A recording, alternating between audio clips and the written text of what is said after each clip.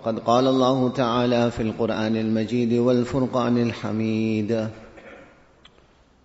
أعوذ بالله من الشيطان الرجيم بسم الله الرحمن الرحيم لن تنالوا البر حتى تنفقوا مما تحبون وما تنفقوا من شيء فإن الله به عليم صدق الله العظيم. وقال النبي صلى الله عليه وسلم إن الله استخلص هذا الدين لنفسه ولا يصلح لهذا الدين إلا السخاء وحسن الخلق ألا فزينوا دينكم بهما أو كما قال النبي صلى الله عليه وسلم. Respected ulama kiram, elders, beloved brothers in Islam, the Mubarak and blessed Sayyidul Shuhur, leader of the months of the Islamic calendar, the month of Ramadan, recently passed us by. Unfortunately, if one has to look around at the situation with our masajids, at the fervor which we are exhibiting towards the amal of deen, to a very large extent, illa masha'Allah, many of us have reverted back to the tarteeb and attitude that we had prior to Ramadan. This unfortunately indicates a very great shortcoming that exists in many of us. That to a large extent we have become seasonal Muslims. We have become habitual worshippers of Allah subhanahu wa ta'ala. Our ibadat, our fervor is dictated by maybe some big night or maybe some special occasion. Allah subhanahu wa ta'ala throws open the doors of His clemency and mercy on certain occasions, heightened periods. This is not so that Allah subhanahu wa ta'ala is only worshipped during those periods, but this should become a springboard, a stepping stone for us to realize that like how it seems almost in the blink of an eyelid, we saw the hilal of Ramadan, and then before we knew it, we looked for the hilal of Eid. Exactly like that, the life in this world is just a passing phase. As Muslims, as people of Iman, our attitude has to be such that we have to constantly be in the preparation of maut and death. If we take this month of Ramadan, one of the main objectives, Allah subhanahu wa ta'ala says, كُتِبَ عَلَيْكُمُ الصِّيَامِ كَمَا كُتِبَ عَلَى الَّذِينَ مِنْ قَبْلِكُمْ لَعَلَّكُمْ تَتَّقُونَ. Allah says fasting was prescribed upon you as it was upon the nations before you. What is the goal? What is the goal that we were given Ramadan? Just to fast in Ramadan, just to read Quran in Ramadan, just to come to the masjid in Ramadan, just to have a fervor towards Allah subhanahu wa ta'ala's obedience, abstention from guna in Ramadan? No. Allah says, لَعَلَّكُمْ تَتَّقُونَ. We gave you this month so that you become muttaqi, so that you develop taqwa, so that you develop a relationship with Allah subhanahu wa ta'ala. Now is the time for us to take stock. Have we developed taqwa? Ramadan has come and gone. Have we developed taqwa? Has our life changed? Have we gone closer towards Allah subhanahu wa ta'ala? Who are the muttaqeen? Who are the people of taqwa? Taqwa is not something you can find on scale and go and weigh it in this dunya. Taqwa is not something that you can physically see. It's an ephemeral concept. So how do we gauge? How successful was our Ramadan? Did we get closer to Allah subhanahu wa ta'ala? Did we develop taqwa? If you look in the Quran, interspersed throughout the Quran, Allah subhanahu wa ta'ala gives us what we may call a measuring tape, a yardstick, a thermometer. Measure in the light of sifat and attributes. Are you muttaqi? Are you the friend of Allah? Have you developed taqwa? have you gone closer to Allah subhanahu wa ta'ala? One such example, occasion of Jummah, unfortunately is very limited. So we are just going to focus on one aspect. An aspect which in the current situation and plight that not only the ummah but humanity finds itself in, is extremely important. Allah Ta'ala says in the Quran, Sari'u ila maghfiratin min rabbikum wa jannah arduha as-samawati wal ard. Allah appeals to the competitive spirit that inherently Allah has created in every human being. Human beings are competitive by nature. From a young age, if you observe two brothers of similar age or two sisters of similar age in one household, already we will see how they will try to compete with one another. If that one has a toy, this one wants a similar toy. If that one has something, the next one wants the same thing. This is naturally an inherent part of the psyche of human beings. We compete. As we grow bigger, then the spectrum of our competitive spirit becomes broader. If we enter into business, we're worried about what our neighbor is doing, what somebody else who's importing the same commodity is doing, what somebody else who is in the same line of business entrepreneurship is doing. Competition, competition, competition. This is human nature. Hasan Basri rahimahullah says, إِذَا رَأَيْتَ الرَّجُلِ يُنَافِسْكَ فِي الدُّنْيَا فَنَافِسُ فِي الْآخِرَةِ. This great sage of Islam puts it beautifully. He says, if you see someone competing with you in dunya, don't fall into that trap that you want to compete with him. In dunya, no. Nafisu fil akhirah. You compete with him in akhirat. You compete with him in outdoing him in amal. You compete with him in getting closer to Allah subhanahu wa ta'ala, and exactly to that Allah appeals in this verse of the Quran, where Allah says, Sari'u, compete with one another, no problem. Outdo one another. Do better than the next person, but ila maghfiratin min rabbikum wa jannah. Compete with one another to gain Allah's forgiveness. Compete with one another to gain Jannat. Arduha as-samawatu wal ard, the breadth of which is equal to the distance between the heavens and the earth. This is just for our understanding. Jannat is even bigger than that. And then Allah says, U'iddat lil muttaqeen. We have prepared this Jannat for the people of taqwa. Now who are the people of taqwa? Like I said, you can't measure it. There's no scale. There's no thermometer. There's no list every morning. The malaika come down with these are the muttaqeen. Sifat, attributes. What are the qualities of the muttaqeen? And then take the thermometer. Ramadan came and went. 3 weeks have gone. Am I amongst the muttaqeen? Is this quality which Quran is using as an identification trait? This quality, if it is in a person, he has now entered the ranks of the muttaqeen, or he is in that direction. What is the first quality Allah mentions? الَّذِينَ يُنْفِقُونَ فِي السَّرَّاءِ وَالضَّرَّاءِ. Who are the people of taqwa? Put it in layman's terms, Allah says a muttaqi is a generous person. A muttaqi is one who identifies with the plight of the poor. A muttaqi is one who feels sympathetic when he sees his fellow human being suffering. A muttaqi is a man with deep pockets. A muttaqi is not one who will hoard the wealth of this world, who will cling on to this dunya. Khalid bin Ma'dan, rahimahullah, beautifully puts it. He says, خَيْرُ مَالِ الرَّجُلِ الَّذِي انْتَفَعَ وَابْتَذَلَ بِهِ. He said, the best wealth a man can own is that wealth which he derived benefit from, which he spent upon others. He earned his akhirat. And then he says, شَرُّ مَالِ الرَّجُلِ. What is the worst type of wealth? What is the worst type of wealth? الَّذِي لَا تَرَاهُ وَلَا يَرَاكَ.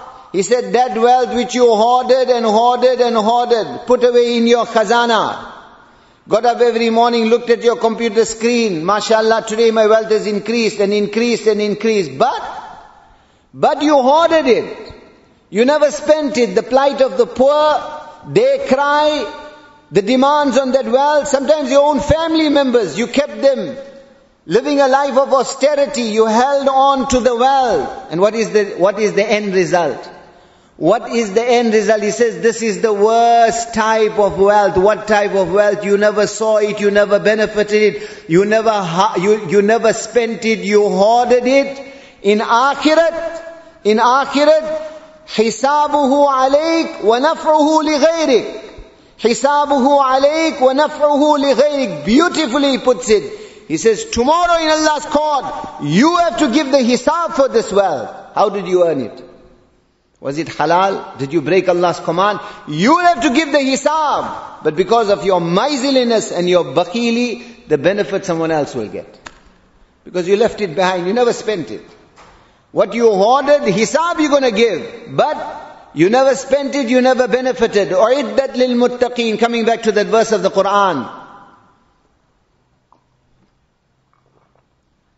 Allah says, we prepared this Jannat for the muttaqeen. Who are the muttaqeen? الَّذِينَ يُنْفِقُونَ فِي السَّرَّاءِ وَالضَّرَّاءِ. They are those who spend in the way of Allah. They are those who benefit the poor. They are generous people. Everyone that comes into contact with them benefits from them in ease and in adversity. فِي السَّرَّاءِ وَالضَّرَّاءِ. فِي السَّرَّاءِ وَالضَّرَّاءِ. To be generous, you don't have to be wealthy. Quran says, whether you are wealthy, whether you are poor, generosity is a kayfiyat of the heart. It is a condition of the heart.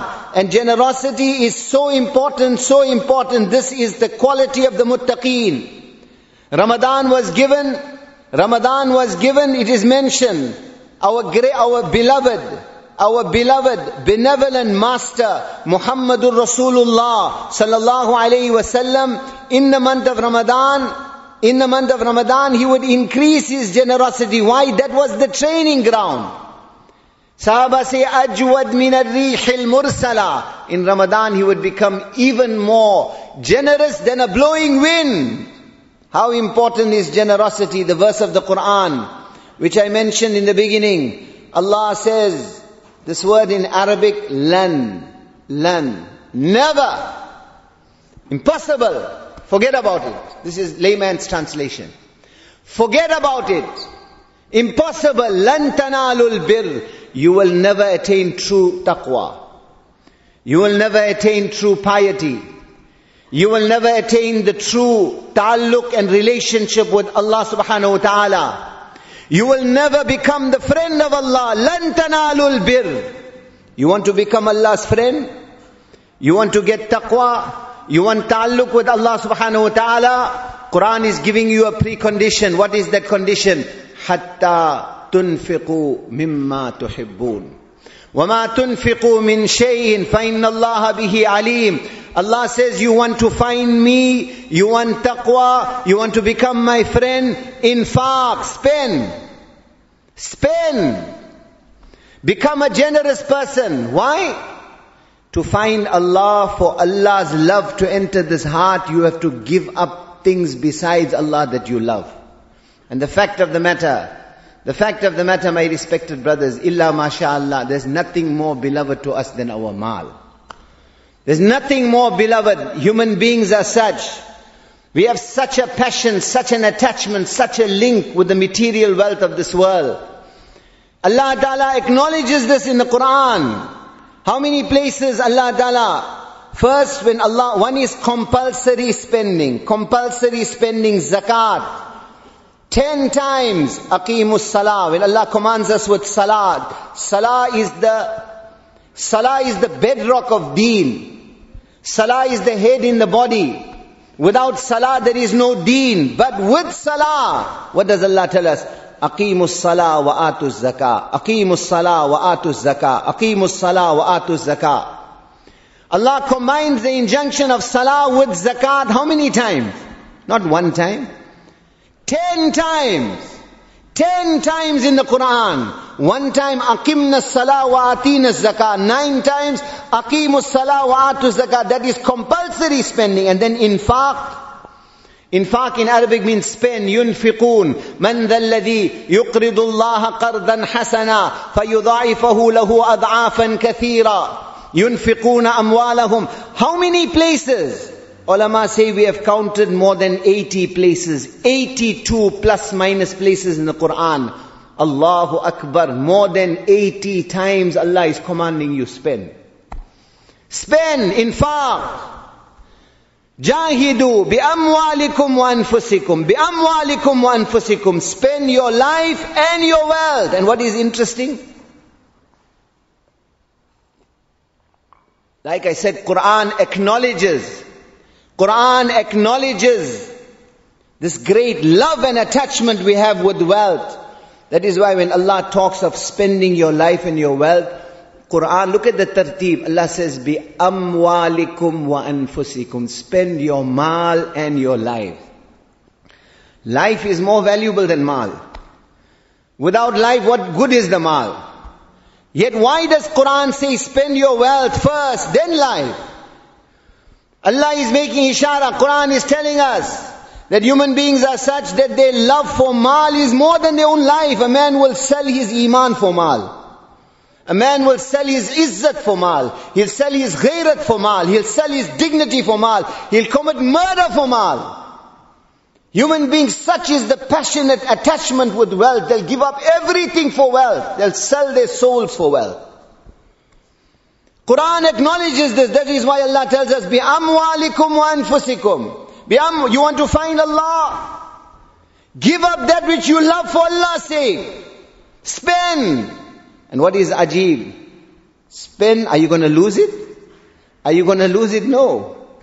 Allah says, I give you a guarantee. وَمَا أَنفَقْتُم مِّن شَيْءٍ فَهُوَ يُخْلِفُ. Whatever you spend, we are going to give it back to you. Hazrat Zainul Abidin, radiyallahu ta'ala anhu, the great grandson of Rasulullah sallallahu alayhi wasallam, when a beggar used to come, look at the reaction. Marhaba, marhaba, marhaba. Welcome, welcome, welcome. Ya Allah, I declare my shukr to you. I declare my gratitude to you. You have sent a porter to transport my goods to my actual home for me. Look at the analogy. Today when we see the beggar, we're running. We look at him with a sour gaze. Look down upon him. The people of Allah, the friends of Allah, look at this reaction. Alhamdulillah, Ya Allah, you shukr. You sent a porter. You sent a porter to me to convey my goods to my actual home, Jannat. Why? Because Allah says, when you spend in the way of Allah, فَيُضَاعِفَهُ لَهُ أَضْعَافًا كَثِيرًا. This is Quran, this is haqq, don't doubt this. Allah says, whatever you spend, we are going to multiply it for you many, many, many times. مَا نَقَّسَ مَالُ عَبْدٍ مِّن صَدَقَةٍ. The Master Muhammadur Rasulullah sallallahu alaihi wasallam, the 7 heavens and the 7 earths can come to an end. Not one word of lie passed the lips of my Mubarak Nabi sallallahu alaihi wasallam. He said, the wealth of no man diminished through sadaqah. It is not getting less, you are not losing. Don't fall into the trap of shaitan, don't be deceived. How much longer are you going to amass the wealth of this world? Become sakhi. Become sakhi, become a generous person, become a generous person, become a generous person. Why? Because the more you spend in the way of Allah, the more you will find Allah. لَن تَنَالُوا الْبِرَّ حَتَّى تُنْفِقُوا مِمَّا تُحِبُّونَ. One Sahabi comes to Rasulullah sallallahu alaihi wasallam, and he says, Ya Rasul, the crux, the mafhum of the riwayat, Ya Rasulullah, mere dil mein shauq nahi hai. There isn't a desire in my heart to die, to meet Allah. I fear death. I fear death. What is death? Al-mawtu jisrun yusilul habib ila al-habib. Death is a bridge. Death is a bridge that connects the lover with his beloved. Death is the stepping stone to meet Allah. But he says, Ya Rasulullah, the fear is there. The fear is there. What does Nabi Sallallahu Alaihi Wasallam say? Do you have wealth? He says, yes, spend it in the way of Allah. The heart will follow the wealth.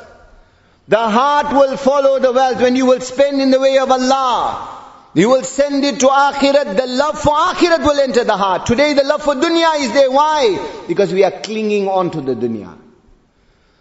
Allah's ulama say, kaan khol kar sun lena. Kaan khol kar sun lena. They say Allah's friendship will never truly be established with a bakhil, with a miserly person. And Allah's friendship will never break from a generous person. Bishr Hafi rahimahullah puts it like this. He says, shatirun bakhil, shatirun bakhil. He says, shatirun sakhi, shatirun sakhi, ahabba ila Allah ta'ala min sufiyin bakhil. How beautifully he puts it.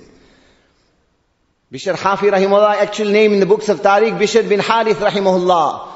He used to say, a cunning, sly, generous person. A cunning, sly, generous person is more beloved in the eyes of Allah than a Sufi who day and night is in Allah's ibadat, but he is bakhil, he is a miserly person. Rasulullah sallallahu alaihi wasallam said, Ayyudain adwa min al-bukhl. He said, there is no sickness, there is no malady worse and more detrimental than miserliness. He said, خَصْلَتَانْ لَا يَجْتَمِعَانْ فِي مُؤْمِنٍ خَصْلَتَانْ لَا يَجْتَمِعَانْ فِي مُؤْمِنٍ. He said, two qualities will never come together in a mu'min. Iman and these two qualities is like trying to mix oil with water. It won't happen. It will never happen. What are the two qualities? My Nabi said, su'ul khuluq. Bad akhlaq, bad morals, bad character. And specifically, even though it is part of bad character, he specifically mentions, he says, al-bukhl, miserliness. Miserliness and bad character will never come together in a mu'min. Allahu Akbar, my Nabi sallallahu alayhi wa sallam said, al-bakhil, ba'idun min Allah, ba'idun min al-jannah, ba'idun min al-nas. He said, if you become a miserly person, you will be far away from Allah, far away from Jannat, and far away from the people also. Allah will take your love out of the hearts of people. They will look down upon you. You can have all the wealth of the world, but if this quality of generosity is not there, Allahu Akbar. Jarir bin Abdullah radiyallahu ta'ala anhu says, Kunna inda Rasulillah sallallahu alayhi wa sallam. As I mentioned, developing this quality amongst ourselves, particularly in the current situation. A lot of people ask, Muslims suffering in Palestine, Muslims suffering in China, Muslims suffering in Syria, right on our doorstep, poverty, Muslim, non-Muslim, people are suffering in every direction. What is my responsibility? What am I supposed to be doing? Very often I mention, even our servants in our own houses, we pay them a pittance of a wage. What is our attitude towards our staff? What is our attitude towards those human beings we come into contact with? Constantly we are being tested. Put Allah in front. Put Allahu Akbar. Ulama say that even a kafir who is generous, Allah gives him rope. One amusing anecdote they mention, Khusru Parvez. This was that Iranian king who tore the letter, the epistle of Rasulullah sallallahu alaihi wasallam. He died on kufr. But historians mention specifically, he had a lengthy kingdom and he had a lot of wealth. The reason they mention specifically because of the generosity of this man. Azamah Yunus Puna Sahib, rahmatullahi alayhi, one of our kabirin, when he came to South Africa, very often in his bayan he used to mention one amusing incident about this Khusru Parvez. That one day one fisherman caught one fish. So he decides to take a gift for the king. He brings this fish, ordinary fish, presents it to the king, Khusru Parvez.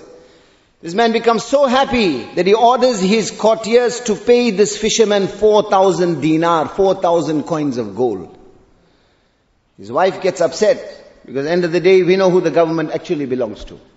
Can be a big king also. Like one person went into a shop, he says, you know what, I'm looking for a novel. They asked, what's the title?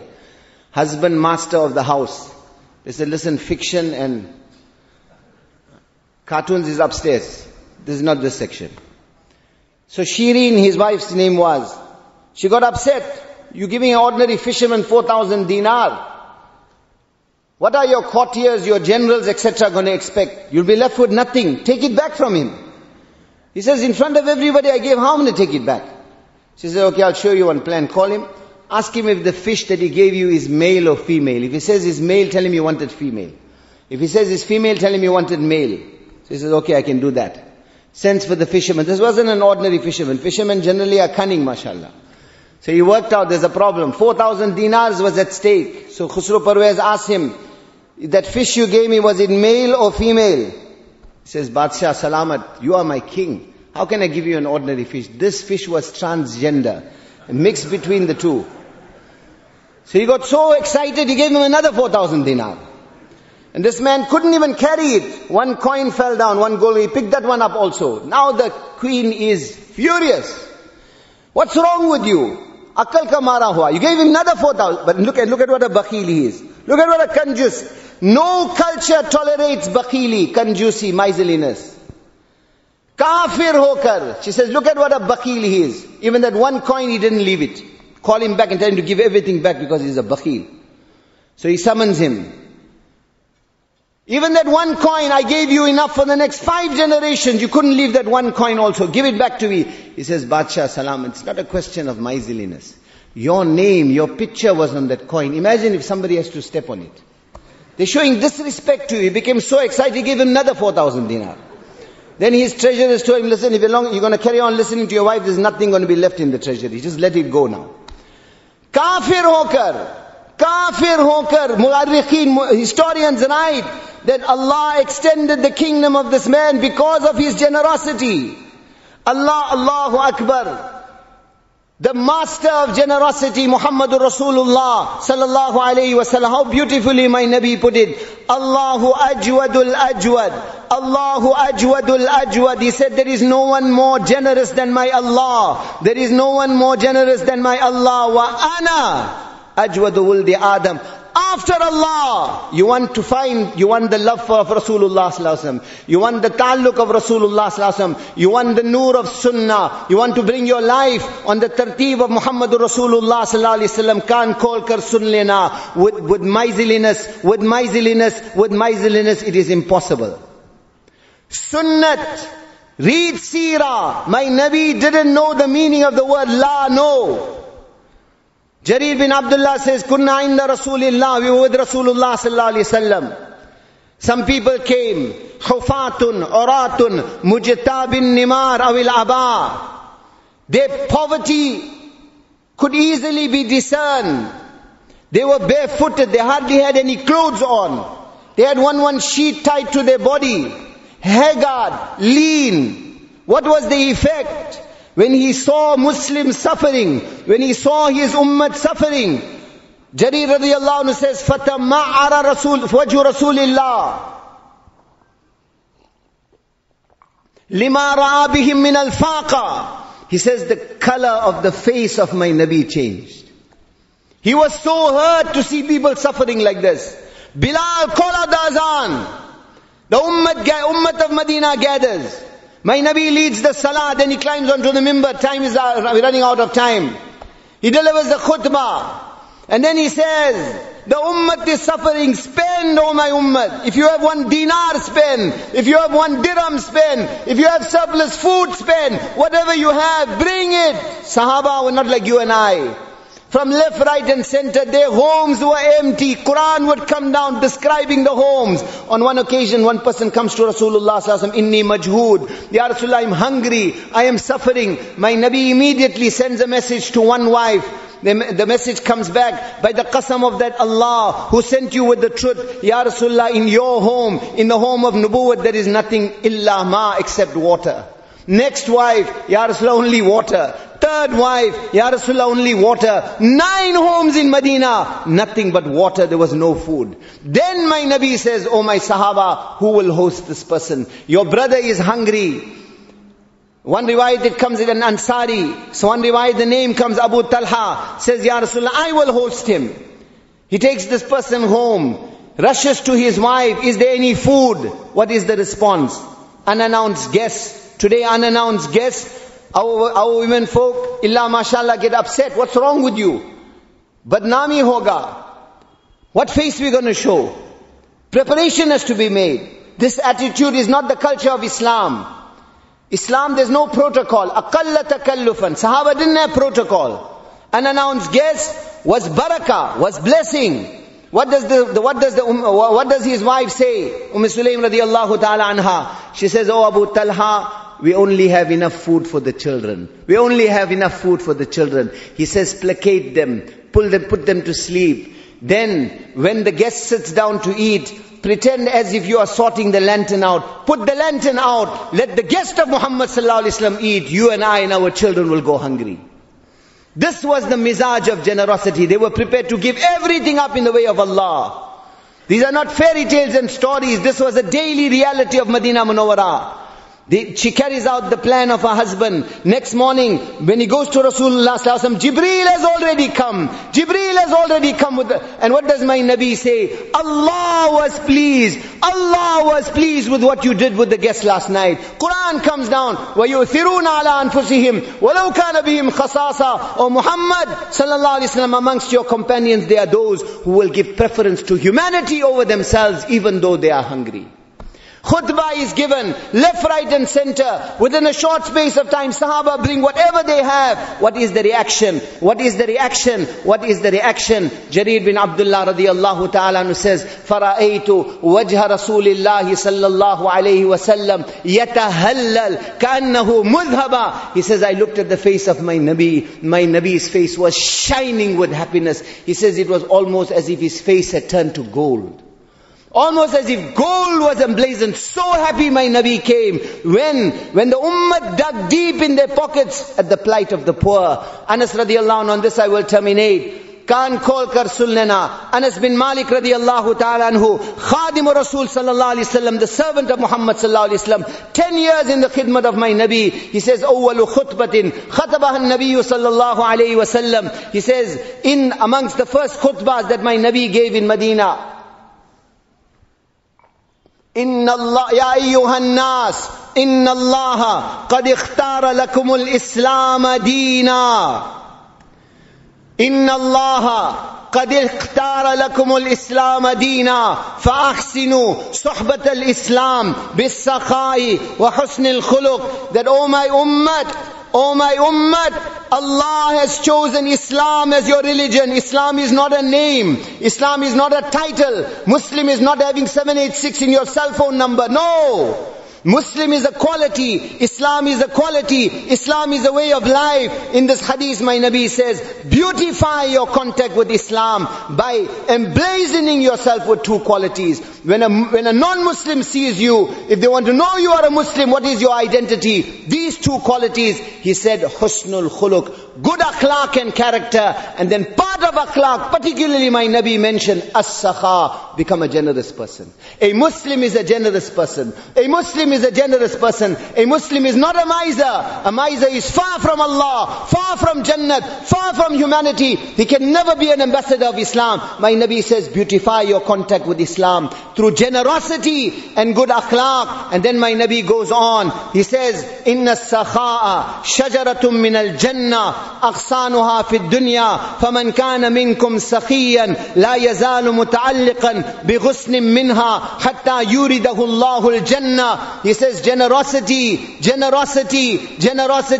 is a tree in Jannat. Its branches are in this world. Your contact with Jannat is generosity. Your contact with Jannat is to become a person who spends upon others. Your contact with Jannat is to feel the plight of the poor. Your contact with Jannat is to dig deep in your pockets. Your contact with Jannat is to become the true ambassador of Islam. He says, as long as you are generous, Allah will connect you with this branch of Jannat till eventually your generosity will take you to Jannat.